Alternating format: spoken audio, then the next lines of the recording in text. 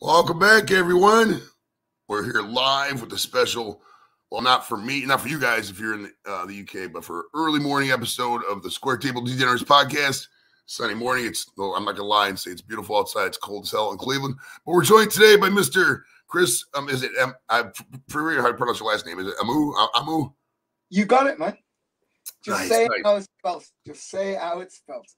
Nice. From the band, the Real Thing, and he's a famous dog breeder too. How are you today, sir? How's life treating you? Life's great at the moment. We're just about coming out of the worst part of COVID at the moment, and hopefully things are starting to get back to normal a little bit now. And we're just about kicking off, getting ready to go. Nice. Now you obviously you're from England. Now, were you born in Liverpool? Did you grow up there? How did you come? How did you come to be in that area? Like, did your parents come from? I don't know. You know what I mean? Give me your that kind of background. Yeah. I was born in a place called Toxteth in Liverpool, which is the inner city of Liverpool. And my father was from Ghana. And my mother was English, half Irish and Nigerian. So my grandmother was Irish. And she was born in Liverpool as well, my mother. Okay.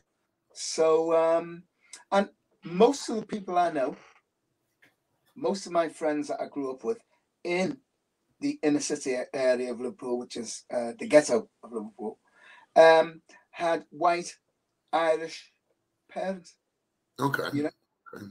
Married to African or West Indian. So it's a very mixed. It's a very mixed area where we come from, and it was a real community area that I grew up in Liverpool, which was absolutely fantastic.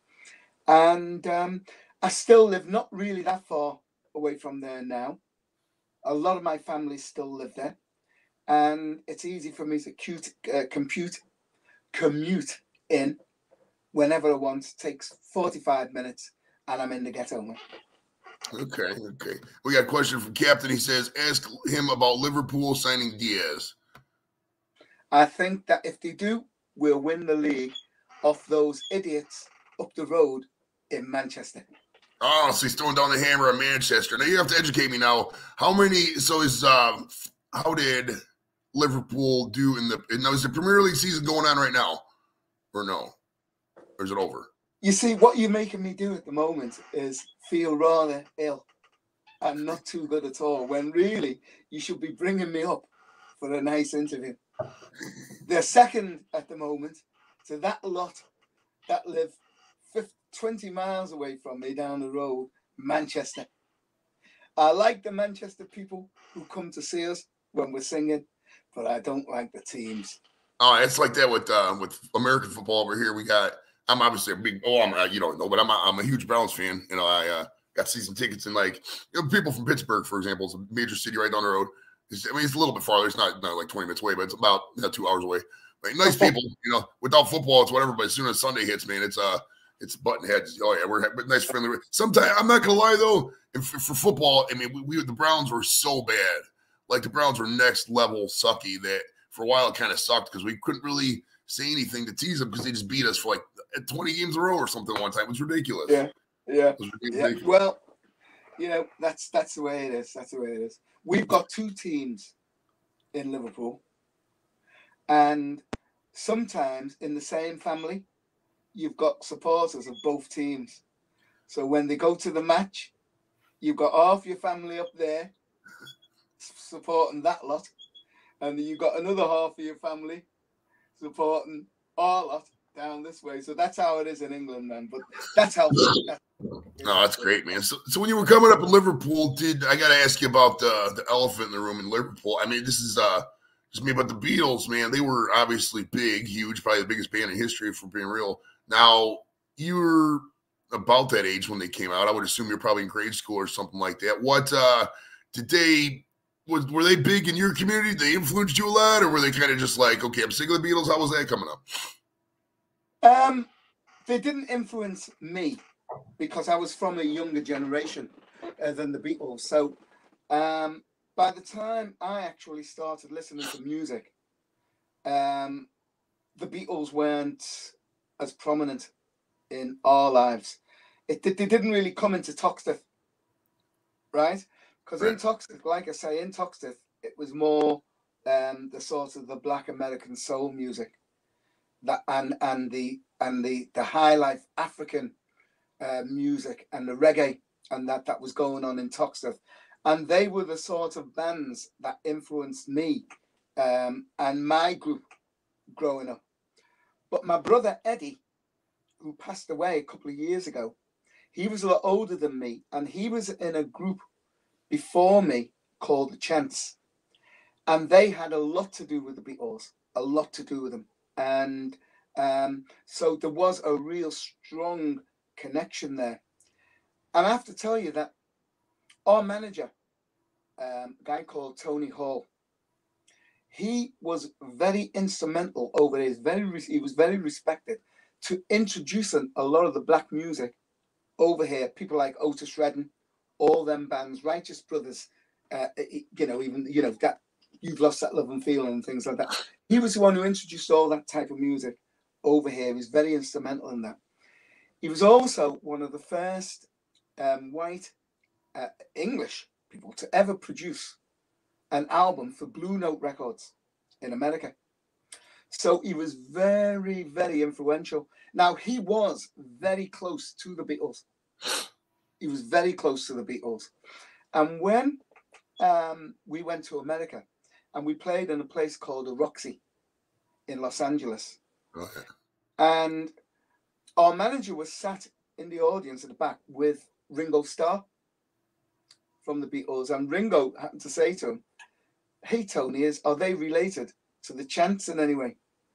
And Tony says, "Well, yeah, their older brother was part of the Chants." So it's a small world. Also, we won the best new band of 1976. So we had to do what it was called then was the Daily Mirror Pop Awards. It was like the precursor to today's Brit Awards, right? Yeah. And we won best new band of 76. And the Beatles won, not the Beatles, Wings won best band that year. So once again, we met up with Paul McCartney. And we were just stood backstage ready to go on. And he said, Eddie, and he started talking to her because he remembered Eddie, obviously, from the Chants, And he says, "I'm made up that you've made it finally, And Eddie just said to him, "Well, Paul, yeah, it's great. But now we just got to keep it going." And Paul says, "Oh, it's easy, Ed. It's easy. Just keep doing what you're doing." He was so down to earth and so cool. And it was really nice. And we've got a really nice picture together of us with him, And so although, like I say, we didn't have much to do with the Beatles, it was there in the background, but we weren't, as the real thing, we're never influenced by the Beatles. Okay. Now, coming up when you were your first early musical influence, now you touched on some of the, 70s American soul bands like Otis Redding and all that. Were you guys did you first get into music like a couple years prior to 76? And then were the Americans, Hendrix and I guess, Redding and Al Green and all that great music, by the way, Motown. Was that your major influences, over there coming singing songs, or what did you have any influences, or just kind of just a combination of all of it? All my influences were those guys. Not so much Otis Redding. Once again, Otis Redding was just, how can I put it? If I said to you he was just slightly before us, we were aware of him. And I used to like stuff by him. But we were the Temptations, man. Oh, Temptations, great. Cloud9, Can't Get Next to You. That's when we, OJ's, and them type of bands. You see, the thing about growing up in Toxteth was there was an American base, which was only about half an hour outside of Liverpool. But all the black Americans used to come into Toxteth of a weekend because there was a lot of clubs in Toxteth, right? And this is the only place where you could hear that music. It wasn't on mainstream radio. Oh yeah, any kind of music like that, the soul, even going to R&B. They never played it until like mid '80s, really. Well, no, it was in the '70s as well, but early '70s, very early '70s. I'm talking like 70. Okay. So about 1970, 71. It was only just breaking through. I'd never seen him. The Temptations and things. I'd never seen him, right? I'd never seen anyone who really looked like me on television doing all that, you know. And then all of a sudden, man, the Temptations were on. And you looked at them and you thought, they look like me. Hey, what's that they're doing? So basically, the American servicemen were bringing the music with them from the base, because they had all the imports straight away. You could buy all the imports on the American bases. They brought all them into Toxteth.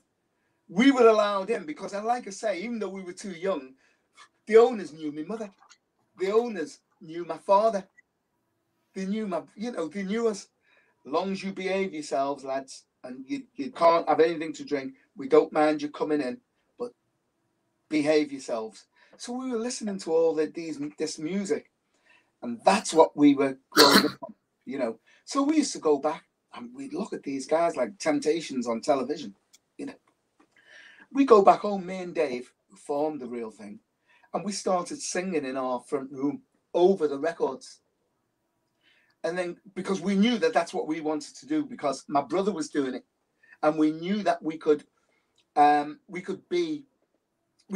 a living from it. We weren't thinking records or hits. We were just thinking that we can, instead of being a bricklayer, we can sing on stage, because my brother was doing it. He was professionally doing it on stage. And so we started singing together in our front room. Then gradually we started to learn how to do harmonies and things like that. And then we started to take it a little bit more seriously. We started going on stage ourselves in the local youth clubs and the clubs in Toxteth and things like that, you know, and really getting a sort of a thirst for it. And so that's what we were influenced by then. Four Tops, Temptations, all them type of bands coming in. Anyone who was doing music that we ourselves could sing to and sing along to. And of course, we had to be able to do the latest dances to, of course. Yeah. But so long as they had that, going for them, man. So long as they had that going for them, the youth in Toxteth, that's what we were all listening to. We were not listening to the Beatles or anybody else. That's what we were listening to. I would imagine that by that point, I mean, I just studying history in America, I mean, the Beatles invasion, I would imagine by that point, 70, 71, everybody was probably, well, the Beatles probably split up in 70, but I would imagine by that point, everybody this is me speculating, but you guys had to be pretty sick of the Beatles by then, at least like, internally. I mean, you probably like some of the songs where you're like, okay, if I got to hear Hold My Hand one more time, I'm going to, jump off into the Thames River or something like that. Would that be something fair to say? Like, well, let me ask you about any, like, when you were coming up, was there any bands you were like they just played out the radio, you just got so sick of, you couldn't stand to listen to it anymore? No, because in all honesty, by the point where I was really aware of the Beatles were on another planet. Okay. But they were also producing the best stuff. Do you understand what I'm saying? So It's like I could listen to them as I was getting older. I could listen to them more and appreciate more what they were doing. When they were doing Strawberry Fields and all them, I could appreciate them more. And I knew how good they were. But they weren't influencing me in any way. But I knew how good they were.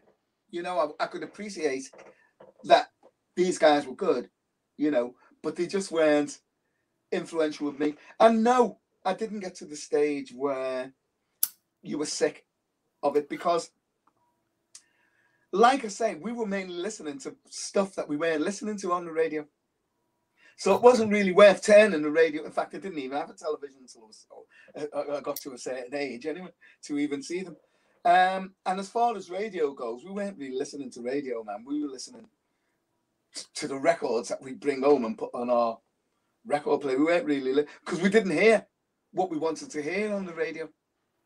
We didn't hear it, you know. It was like only now and again if one of them scraped into the charts, like the Temps, you know, and things like that, Stevie and things like that might get into the chart and things, and you'd hear them, but you'd be hearing all them anyway.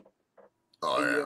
Room. So no, I didn't tune in to radio and things like that. It wasn't our thing then. Now, what's your how did your family? I mean, obviously, you say your brother was doing it with you. Did your family like support the music? Were they real behind it? Were they kind of like, yeah, this is kind of, I don't know what's going on here? How did your family feel about the music industry and all that? Well, we didn't think about the music industry. All we thought was getting our asses on stage and singing in front of all them women. That's all we cared about. You know, we were going to do this. This was going to be our thing.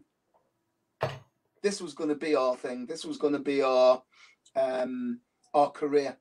And like I say to you, it wasn't until a little bit later on when we started to realize that we were coming together as a unit and we could actually do it, that we started to think more seriously about it.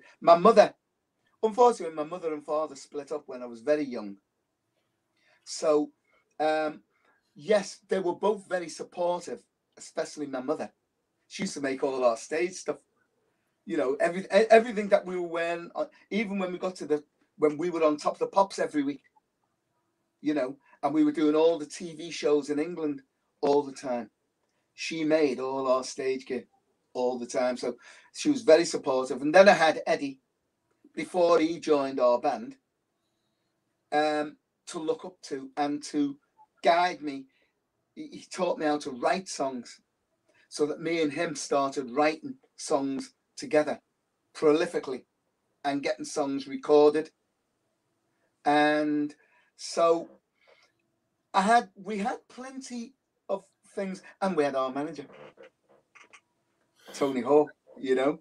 I mean, he used to manage a guy called Paul Buckmaster, who used to do all Miles Davis's string arrangements. Oh, nice. So that's, you know, when we went to America to the Roxy, we were working with Miles Davis's musicians. Oh, nice. I remember when Miles Johnny Davis, Brown, John Lee, 90, I think it was 90, 91. He died because I remember on Saturday Night Live, it was somebody did a tribute. It was to late great Miles Davis, and Miles Davis, great musician. I love that whole jazz line, the whole line from just jazz going up through, you know, soul and it. Oh, I just love that music, man. It's great. That's my music too. That's your repertoire, obviously. That's just such a great influence. And we're here in Cleveland. We get the Rock and Roll Hall of Fame. And it's just, man, it's just great music. Motown, I can pop on Motown even in any of that stuff. But right now, it's just pounds. I can listen to Temptations, you know. I can't even remember the fucking song right now, but it's just great music, man. I love it. So when you were, when you were coming up, how old were you guys when you started doing like the paid gigs or whatnot? Were you old enough to be in the club, or were you kind of like a teenager still rocking? We were old enough to be in the clubs then. We were getting to be 17, 18. And that's when we started moving outside the ghetto. Because when we started moving outside the ghetto was when we started working outside the ghetto. So we suddenly realized there's a world out there beside this cocooned, lovely world that we were growing up in. You know, we had everything that we needed there. Restaurants, our own restaurants, where we used to go, and we'd see people from all the families that we knew, you know, the young ones who were a bit older than us, and then they knew the people who were a bit older than them, you know. So we had everything there. We had everything. We had all the clubs that we could hone our craft on. They used to put us on, oh, let's put Chris and Dave in there. Put them on, you know, let them have it, you know. Let them, and we bring our band in and we go and play there. Then we met two guys who had the sort of the club scene wrapped up in Liverpool, the agents, and they signed us up. So we started working outside in all these sort of the youth clubs and the sort of the clubs outside, all in the city centre and around Liverpool and things. So I would say that we were probably about 18. Okay. When that kind of things, when we started getting paid. Okay. Now, how old you got to be to drink in England? Is it still? I mean, like here in the States back then, I think it was back in the 70s, it was probably like 18, 19. But now it's 21. Is it 20? How old is it there? Oh, 16. It was 16. Wow, man! If I was 16, I'd go to the bar. I would probably be dead.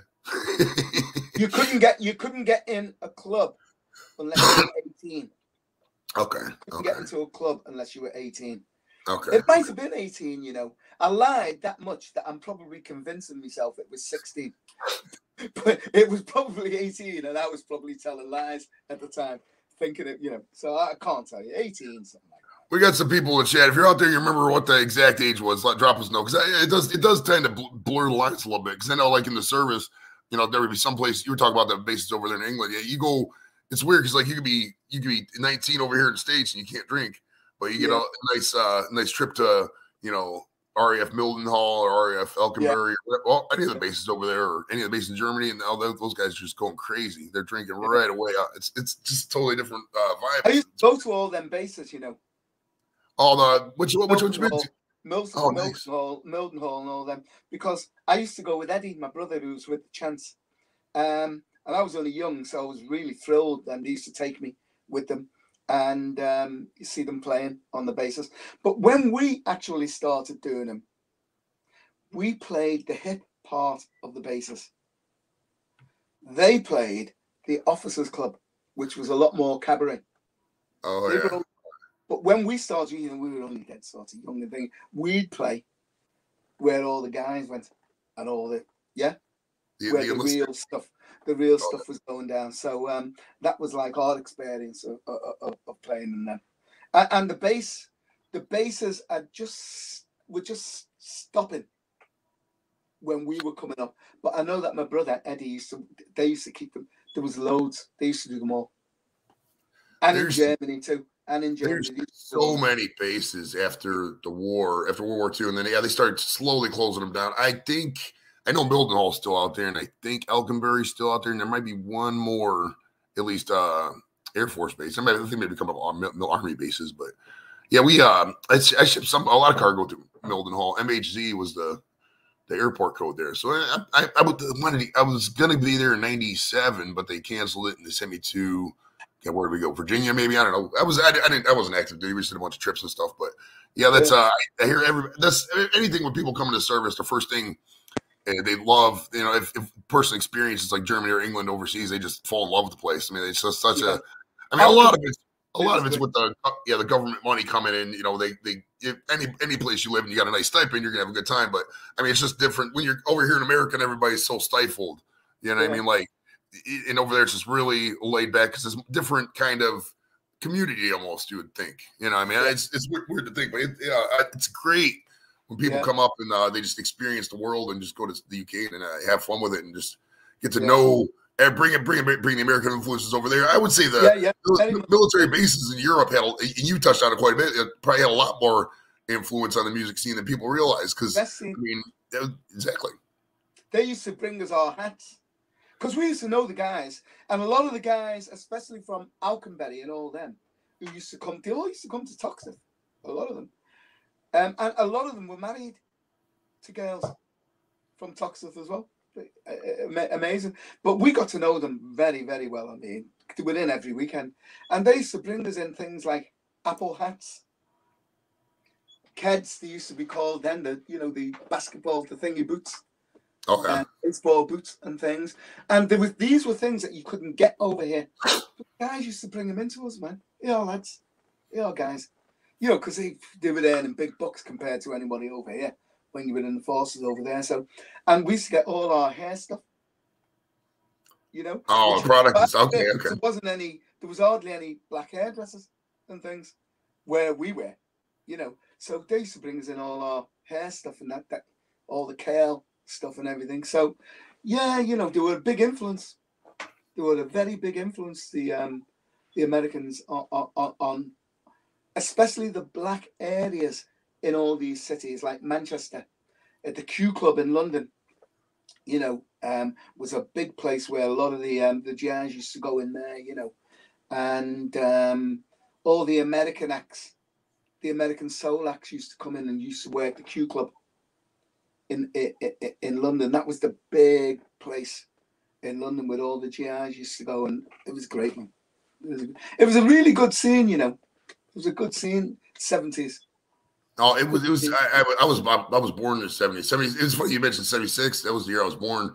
So like it was when I saw that in your bio, I was like, oh, that's so cool. Like I was sitting around in my mom's belly and he was copping out this music. That's great.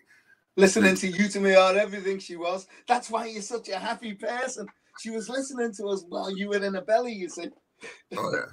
Oh yeah, heck yeah, man. So how, when you first started doing music and you guys first cut a record, did you get to go to the store, and was it a real big thrill to see your record in the store? Did you experience that? Did you buy a bunch of records? How'd that work? Well, I couldn't afford to buy a bunch of records, so that's out. It was a fantastic feeling to have a record, and it was a damn good record as well. A very, very good record. Produced by an American guy, as a matter of fact. I can't remember his name now, but he was an American guy, I remember, who our manager knew. And it was a song called Vicious Circle. And it was a great song and still sounds great now. And it was a wonderful feeling. We weren't thinking in terms of, is this going to be a hit or anything like that? It was just great to have a record. Now, our manager was obviously thinking, I'm going to try and make this into a hit with the guys, obviously. But we weren't. We were too young, man. We were just, we had a record out. We were stars. We were stars. We had a record out, man, with Real Thing on the label, And we knew, by that time, we were working all around the country, nationally. Because we'd won a singing competition on national television. And that automatically made us very well known in England. Very well known. It was a big TV show. And that's how we got our first proper record out. And that was like really the start of the Real Thing being known nationally. Even though we didn't have a hit, we were known nationally. Nice, nice. Now, did you at any point start getting recognized? Did that become like, oh, there's Mr. Chris out there? What's going on? Awesome. It was that TV show. After the TV show popped up. Okay. For a couple of weeks, people recognized us, and it was great for a couple of weeks. And then the show starts to wane off, Right. And you're onto another single, because the single was out. It didn't happen. Got a lot of airplay, but didn't happen. Then we put out another single called Plastic Man, and it actually got into the lower part of the chart. And we did the big show over there, which was a show called Top of the Pops, And it started to get quite serious then. That was about 72. And it started to get quite serious, and we knew we were going to make it then. We knew we were going to make it then. It was still a dream, but the arrogance of youth, or not arrogance, because we were never arrogant, because our manager would never allow us to be, but the confidence of youth. Oh yeah, when you're young, and the naivety of youth. Oh yeah, we thought we're definitely going to make it. We're definitely going to make it, because let's be honest, we were certainly on the way. Oh yeah, oh yeah. But I mean, when you're that young and you're coming up, it's almost impossible to not think you're just going to blow up, especially if God knows when I was 17, 18, 19, if I would have had anything like that, it would have went right to my head. I mean, it's probably a good thing in life I didn't get, any kind of, fame like that, because who knows what. I mean, it's hard to not to. I mean, when you're young and you don't really have, millions of dollars in the bank, and people are like, oh yeah, you're cool, you're this and that, you're gonna. My head would be like, I got a big head as it is. It would just get any bigger. Well, let's put it this way: when you've got a song like the second one, Plastic Man, which almost got into the chart, and you're thinking, because you've done Top of the Pops, I mean, that's huge. Top of the Pops over here, then it was huge. And you really are known then by everyone. You think, oh God, we've made it. But then you go into your manager's office and he's down, and Well, I'm sorry, guys, but it's flopped again. You know, you realise, well, I thought it was a success. And he's saying, well, no, actually, it wasn't a success. It was nearly a success, but it wasn't. It keeps your feet on the ground, you know. You don't, you know. Oh yeah. And then it took another 3-4 years after that of constantly putting out records that didn't happen before we got our big one. So it wasn't an overnight thing, but it was time for us.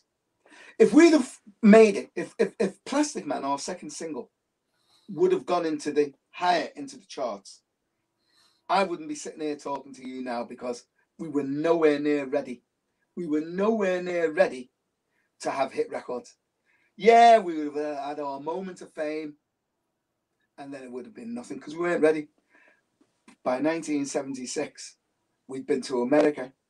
We'd worked with Miles Davis's musicians. We were known the country over because I was doing a lot of TV ads like Cadbury's Dairy Milk and all them. Mine was the lead voice on them. We were ready when we got that hit, the big one, in 1976. We were ready to take it. You know, we could work with anyone. We could work with anyone. We could go on the Pop Awards with Paul McCartney, Wings, and all of them. We could go on with them, and we could hold our own then, because we were ready. Yeah. All right, we got a question for Captain. He says, is it disappointing, Chris, to see how easy it is nowadays for less talented acts to be considered a success, and how less important it is really talent actually is? I don't think talent is as much that important today, to be honest with you, depending on what you're in. You know yourself, right? If you're into serious music, talent will always mean something. And back in the day, you couldn't get a record contract without people coming to see you and making up their minds, are these guys good enough? Right. I'll tell you a little story about You to Me Are Everything. After 4 or 5 years of putting out records and me working, all of us working on, I was doing the lead vocals on some of the major adverts on television at the time. Cadbury's Dairy Milk, Wrigley Sperm and Gum, Midland Bank, all them I was doing the lead voice on. Our manager got 2 very prolific songwriters to come and see the group with a view to writing us a commercial song that hopefully was going to give us our first hit record. So they came to see us in a club in London called Gulliver's.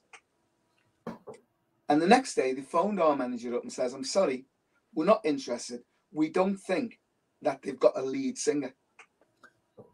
Now, I thought to myself, well, hang on. I'm doing all these adverts that they're listening to every day on television. Jeff Wayne, who was the one who produced all these adverts, is one of the most known people in the music world. He was American, by the way. He's the producer of War of the Worlds, right? How can they say that they haven't got a lead singer? Anyway, we were devastated, obviously, you know, and I was sick when they're saying, because I was lead singer by that point, and they were saying I was crap, basically. So about a week later, I was in London. I was in our manager's office, and this young Jewish guy walks in with these songs, and one of the songs was You to Me Are Everything. I listened to it. I thought, God, that's Johnny Bristol. That sounds like Johnny Bristol, Barry White, or all that type of stuff. We had it signed, sealed, delivered before he went out the office. So about a month later, it was released.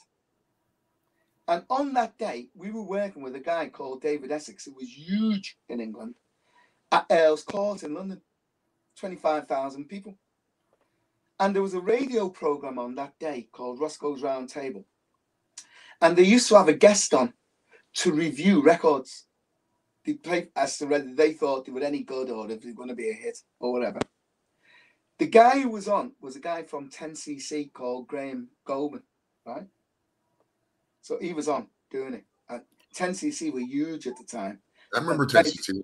Yeah, they just had I'm Not in Love and all that. So he listened to You to Me. And he says, oh, I don't think this is going to be a hit. He said, Singers sounds like he's got a frog in his throat. 2 weeks later, it was #1. Nice. He was touching on some of them. You got to come to America. Now, what year would you? Well, let me ask you this first before you even toured. When was your first time coming to America?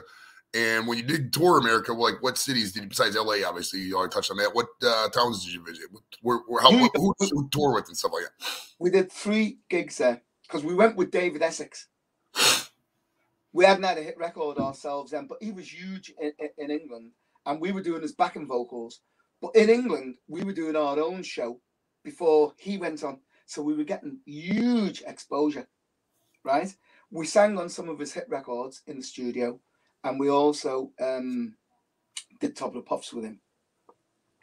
And basically, he took us to America with him when he went to America. And the first gig, when we got there, he dropped a bombshell on us. He said, I'd like you guys to do your own show before I come on. And we said, well, how can we do that? We haven't brought our band with us. You didn't tell us. So Tony said, don't worry, guys. I'll get you a band. Because Tony knew everyone. He knew everyone over there because he'd worked with Blue Note. Right? So he got Miles Davis's drummer, who was a guy called Jerry Brown. He got the guitar player, the bass player who used to work with Larry Coryell and the 11th House. And he got a guitar player called Reggie Lucas, who also worked with Larry Coryell, and M2 who worked with Miles Davis. So these guys were backing us. And the first gig was at the Bottom Line in New York. Right? Yeah. And it was an invited audience. So Rod Stewart and everyone was in sitting front, all of them, and all the David Essex's record company, Rolling Stone, and all them magazines were all there. We got an unbelievable write-up. In fact, we went down probably as well as David, right? But it wasn't us who was going down, man. It was the musicians who were behind us. They were the ones who got the standing ovation. But nevertheless, they taught us a lot, And I'll go on to that a bit later on. Then we worked the Roxy in LA. And then we worked a big place in St. Louis. So they were the 3 places that we worked. And that was the very first time I'd ever been on a plane. Oh, wow. First time on a plane. It was the first time we'd ever been to America. And our manager, I sat with him on the plane, Tony Hall. He said, this is going to change your life forever. So relish it. He said, once you land in New York, it's going to change your life forever. And the guys, when we went on that first night, they called me up. We're talking in the dressing room and says, hey guys, we don't mean to be funny, man. We love your material, but you're old fashioned, man. But we said, well, how do you mean? He said, well, they don't wear that type of stuff over here anymore, man. And they don't do those stupid dances that you do. So we thought about it and we thought, okay.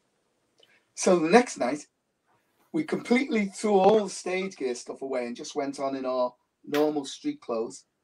We stopped doing routines and we never, ever, from that day on, did routines, dance routines, or wore stage gear. That was all the same again, ever. And we were the very first black band in England to do that. The very first. Oh, so you guys are like, you took the American influence and put it in your thing. Okay. That was as a result of going to America.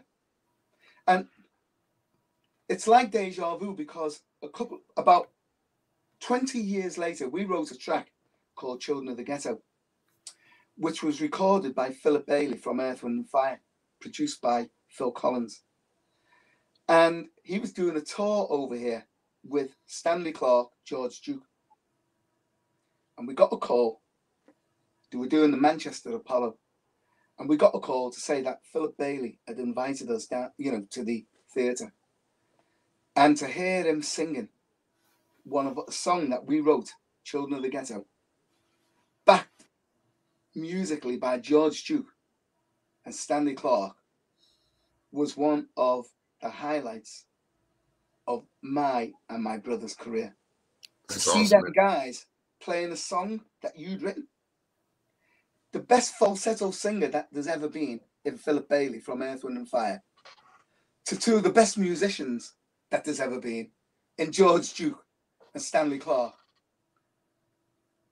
was just unbelievable. And it's the same drummer who backed us when we went to America all those years before. Nice. On the Bottom Line and the Roxy in LA. That's a small world, man. Now, did you? That's a small world. When you got people telling you that your life's going to change when you go to New York. Now, you land in New York. New York's a big, fun town. I've been to New York several times. It's got some of the biggest buildings in the world. It's 24 hours a day walking around. You can never get away from people. What was it like? Was there any kind of culture shock coming to seeing that many people? I mean, London's pretty big. England's pretty big. You guys got a lot of crowded cities there too. But like, what was the biggest things that struck you of America? You know, that you're like, wow, this is crazy, or I never knew about this, or something like that. The music, man. I heard music that I'd never heard before. Never heard it in England before. You know, guys were walking around, they were going to work, they were rapping. This is before rap, real rap. Like, they were with headphones on, man. They were singing. There were these bands busking. And they were unbelievable. We went to the Fender factory where I bought a guitar. You know, it was just electrifying. That's all I can say. Below the buildings, I mean, you can get big buildings anywhere. Oh, yeah, for sure. It was electrifying. It was electrifying. That's all I can say to you. The whole city was like walking onto a movie studio. It really is when you go to New York, man. It's just like, because there's so many films that were filmed there, obviously. You walk around like, oh, yeah, there's a building from Broadway. Oh, yeah. Broadway. You walk, you know, you see all them. You're like walking into a film. You're like walking into a film. You know, it was, the people were amazing. It's just, everything was just amazing. Especially when we talk, man, talk again. They love people in America. We love accents. We love guys. These guys are from Liverpool. These guys are from the Beatles, man. You know, and all that. It was just, it was great. Oh yeah, anybody in America, we just love accents over here. We're obsessed with. I mean, cool. It's funny because like, you know, somebody from there. I talked to a lot of these, you know, a lot of you guys over in England, and there's so many different accents. I can't even comprehend it because they're like, well, yeah, if you drive down the road 30 minutes, there's another accent. And over here, you just, you know, everybody talks the same kind. We got accents here or there, but when we get accents over here, everybody thinks it's English. And we can't differentiate. Like, oh, that's Northern England. That's, you know, a Scouse accent. That's a, you know, Cockney accent. Yeah.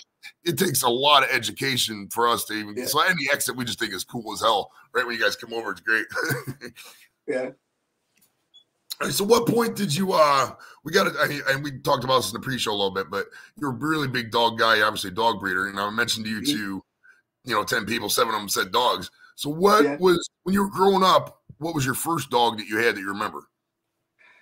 It was a cross Alsatian, a cross German Shepherd. I became interested in dogs when we were I saw this album sleeve by a great artist, Johnny Guitar Watson. Do you remember him? I do not. Never heard of the Black guy. soul, jazz, soul, funk guy. And on the sleeve, he was sat there with an Afghan hound, right? And I always said to myself, I'm going to have. It was in a softback car as well, and they had an Afghan hound in it. And I said to myself, when I make it, I'm going to have an Afghan hound in one of those cars. Right?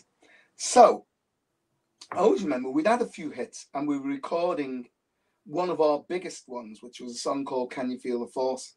And I was staying with our producer, Ken Gold. And when I went to his house, he had 2 Afghan hounds. And I decided that night, right, that's it. I've always wanted one. I'm going to get one. So next day, we went and bought an Afghan hound. And I've had Afghan hounds ever since.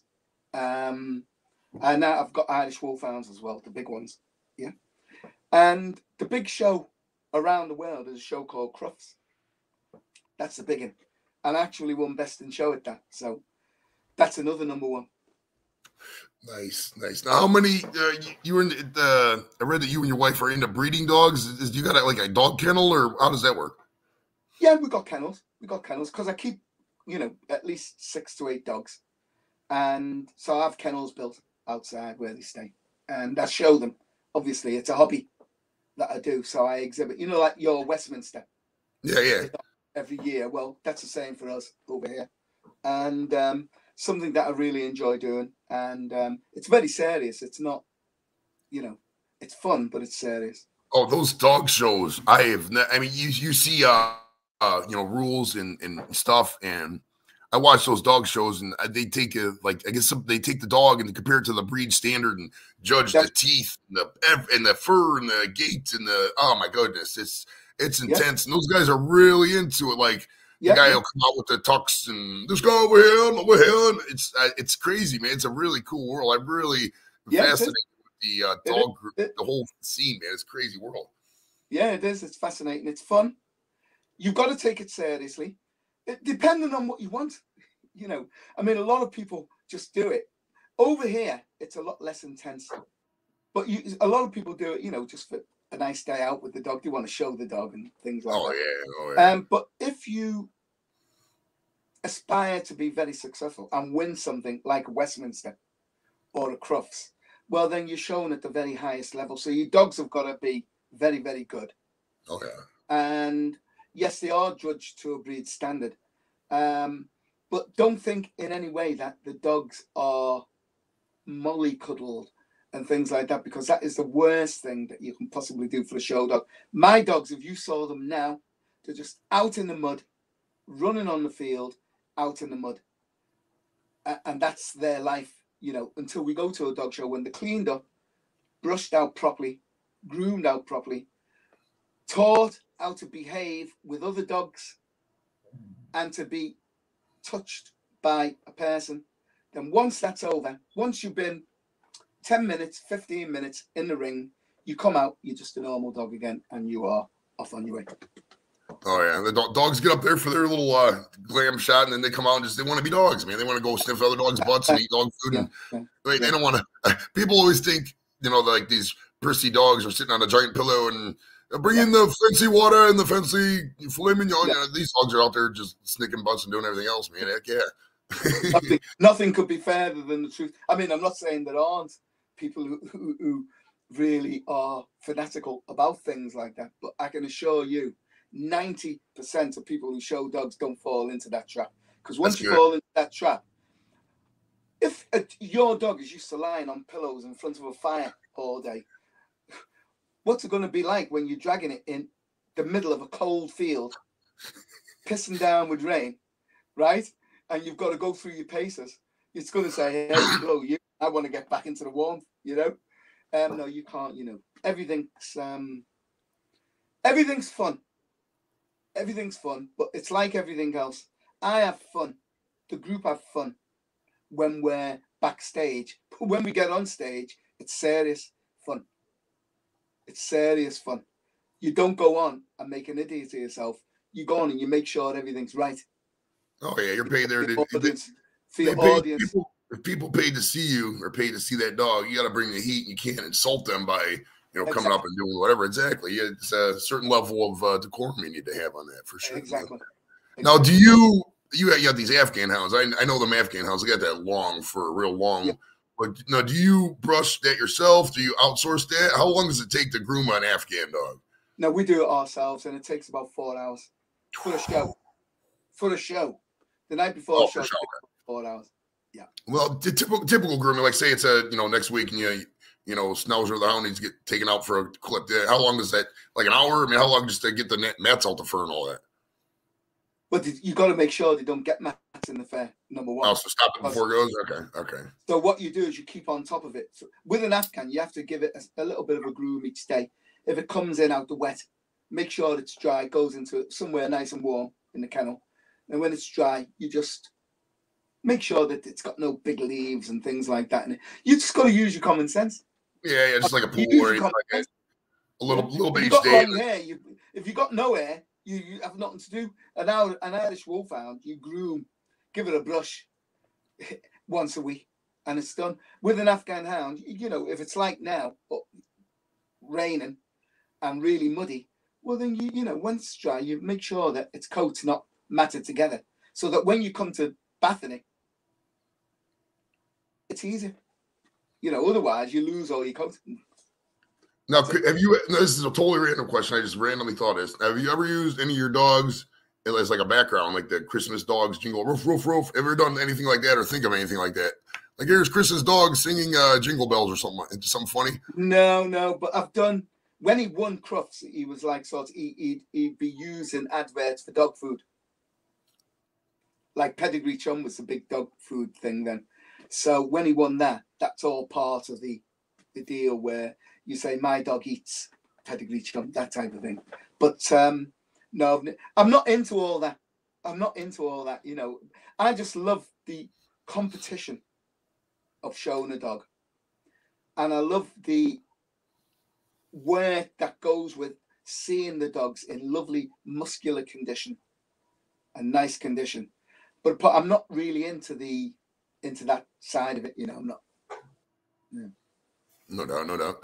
Now we got a question from Captain here. This is going to lead to now. What is after post, you know, the 70s and all that? What did you guys, you know, did you keep touring? Did you kind of just casually do music? And what kind of influence? What kind of music do you like today? Like you said you had a song, "Children of the Ghetto." I'm gonna have to listen to after this. Now there was a song by Dr. Dre called "Little Ghetto Boy," which I think it's similar sounding title, and that was probably, I would imagine, a similar concept. What kind of music do you pop in today, or I mean, do you still like going out and performing, or what's up with that? We're performing all the time. We're writing all the time. Okay.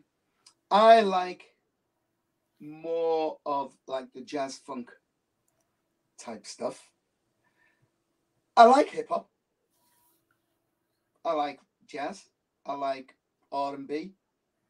If you were gonna nail me down, I would have to say I'm more into the jazz funky type of stuff, like your Marcus Miller, things like that, Stanley Clarke. That's what I really listen to. And with R&B, I mean, I love anyone who's singing great songs, great ballads, great songs. Luther Vandross, people like that I used to love. And basically, I like anything that's got really great vocals and great musicianship. That's the type of music I'm really into. But if you have to pin me down, I like more to the sort of the smoother, jazzy, funky type stuff. That's what I lean towards, in all honesty. Okay, so like if you were to perform, like say, hey Chris, I want you to perform, would you prefer like a small, tight little jazz club, or would you rather do like an arena or Wembley Stadium? What would it be like? What you would you're not necessarily your dream gig, but what would you prefer to do on a like if I just hired you for a concert or something? You said, okay, let's pick a choice. You can pick a small club, big venue, or Wembley Stadium. What are you gonna pick out of that? What do you prefer? In between. I don't like doing the Wembley stadiums because normally when we do them, it's only a cameo. Right, a couple minutes. So you're just doing your hits. I don't like clubs so much because you can't do what I would term a proper show. Once again, you're doing a certain type of show for people who come to see our type of music. They want to dance and things when you're in a club. So I like to do theatres with about 3,000-4,000 people. Because then we can do a really comprehensive show with our hit records, but also leaves room for us to do new product as well and more serious songs. So people can have a really good mixture and get to know the depth of what the real thing are about. And there are a lot of people out there who like You to Me or everything, but there's also a lot of people out there who appreciate a song like Children of the Ghetto. And once they finish singing along to you, to me, they like to sit back and say, well, give us something that we can just, you know, and then they'll get something like Children of the Ghetto, things like that, that will make them think a bit. Nice, nice. So are you guys, are you done touring America? Are you gonna, I mean, it's, you know, we're not 20 anymore. Are we, are you just gonna kind of, what do you do on a typical day-to-day basis? Are you like, you know, just writing songs, petting the dogs, and, you know, doing a gig when you feel like it, or what's the typical? We work all over Europe. We work all over Europe most years. And when I'm not working, I'm creating. And when I'm not creating, I'll have a couple of days, a month, where I'll take my dogs to a show and just chill out and relax. But most of the time, like I say, we are working. We do work a lot. We do festivals throughout the summer, a lot of big festivals. We do our own theatre, where it's an evening with Real Thing, where, you know, once again, you get a really nice comprehensive show. We'll do clubs. We'll do clubs as well, where, you know, we'll do a nice, let's have a good time show. And yeah, that's what we do, you know. And that's what we've always done. Even all the years when we haven't been having hits. If you know you're good, and if you believe in yourself, I'm a firm believer that things come around. Now, 2 years ago, we had a movie out about the Real Thing called Everything. And that was covered by the BBC. It went into a lot of the cinemas in England, but it was cut short by COVID. So what we're hoping to do, as things start to get back to normal, is to reissue that in all the cinemas. And Dave and I will do a question and answer once the film's been seen. It's about 90 minutes long. Okay. And it's basically, it charts the whole political era of our growing up and everything. It goes right back to early Real Thing. It's got all the archives, and it's very, very interesting, you know. And so we'll be doing that as well. Good stuff, man. So how can people get a hold of you, and what is your latest, like, are you guys still cutting out new music, or what's, I mean, are you just kind of singing classics in combination, or what's the vibe going? Our latest album is an album called Brand New Day. It was released 2 days ago. Okay. And it features, it's all new stuff apart from Children of the Ghetto, which we've redone live. Nice. And that was out 2 days ago, so we're going to be promoting that. There's also our film, Everything, which you can get on Blu-ray and DVD from Amazon. So we'll be promoting that as well. So, yeah, that's based. Oh, we've also got a box set that's you can get on Amazon.